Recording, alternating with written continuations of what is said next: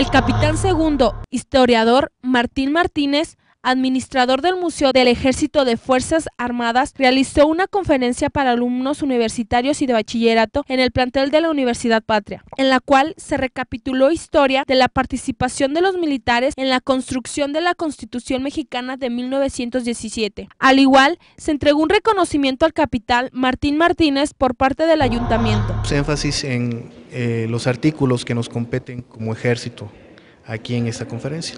¿Qué puntos se llevan? Bueno, vimos lo que fue la participación importante de 24 militares en la Constitución.